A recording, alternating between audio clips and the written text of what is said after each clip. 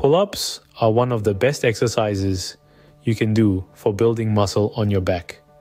A few exercises rival the simplicity and effectiveness of the pull-up.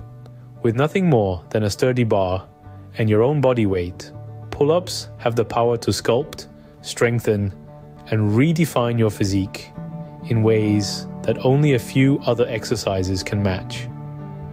But what is it about this seemingly straightforward movement that makes it so transformative? Make sure to stay till the end of the video so you know what not to do when doing pull-ups. The primary muscle used in pull-ups is the latissimus dorsi and is responsible for the pulling motion, which helps bring your chin above the bar. Growth of the latissimus dorsi contributes to the width and thickness of the back, leading to a greater V-shape on the back. The second muscle activated in pull-ups is the biceps or brachii.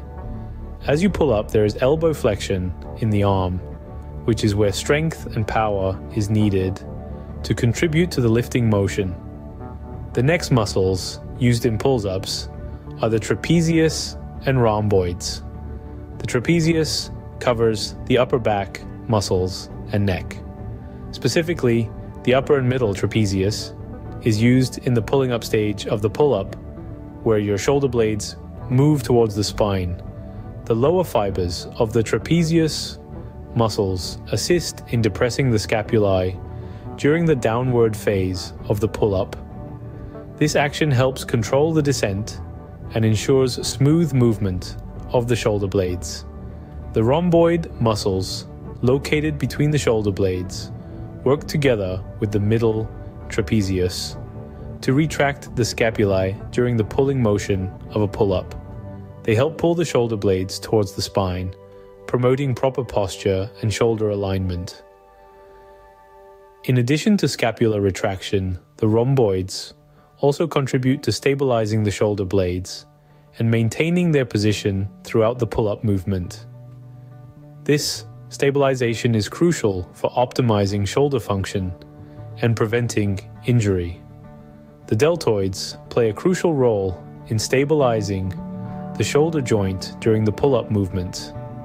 As you perform pull-ups, the deltoids help keep the shoulder joint steady and supported, preventing excessive movement or rotation. Increase muscle endurance. Performing multiple repetitions of pull-ups challenges your muscles to work continuously over an extended period, gradually building endurance in the muscles involved, especially in the back, arms, and shoulders. Consistently performing pull-ups and gradually increasing the number of repetitions or sets challenges your muscles to adapt and become more resistant to fatigue.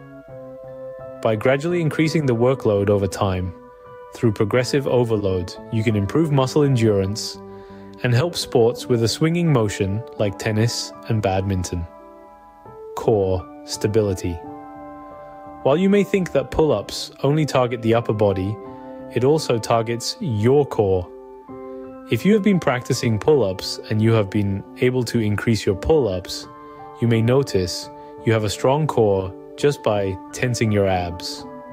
Having a strong core provides a stable foundation for the rest of your body during pull-ups. It helps keep your torso rigid and prevents excessive swinging or swaying, allowing you to execute the exercise with proper form and reduces the chances of muscle imbalances. Improved grip strength during pull-ups. Your hands are continuously engaged in gripping the bar. This sustained tension over time helps to strengthen the muscles responsible for grip, including the muscles in the hands and forearms.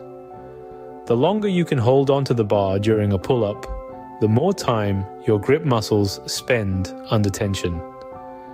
Over time, increasing the duration of your pull-up sets or adding weighted pull-ups can further challenge your grip strength. How to do pull-ups. Grip the pull-up bar in an overhand grip with your hands, just wider than shoulder width apart. Make sure your body is in a straight line to begin with. Engage your core muscles to stabilize your body and avoid swinging. Begin the pull-up by retracting your shoulder blades, pulling them down and back, and engaging the muscles of your back. This helps to initiate the movement and ensures that you're using the correct muscles to pull yourself up. Pull yourself up towards the bar by driving your elbows down towards the ground. Focus on pulling with your back muscles rather than just your arms. Bring your chest towards the bar while maintaining a controlled movement.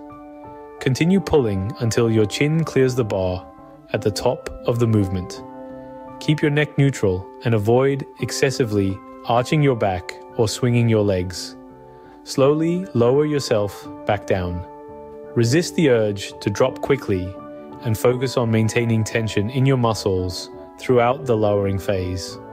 Once your arms are fully extended again, repeat the movement for the desired number of repetitions. Remember to breathe in on the way down and breathe out on the way up. Focus on breathing rhythmically to maintain a steady pace throughout the exercise. Now you know the proper pull-up form. Let's get into what not to do when doing pull-ups. Avoid using momentum to swing your body and kip or jerk yourself up to the bar. This not only reduces the effectiveness of the exercise, but also increases the risk of injury, particularly to the shoulders and lower back. Engage your core muscles throughout the exercise to stabilize your body and maintain proper form. Avoid letting your hips sag or arching your lower back excessively, as this can increase the risk of injury and reduce the effectiveness of the exercise. Don't hold your breath. When you hold your breath, you deprive your muscles of oxygen, which is essential for energy production and muscle function.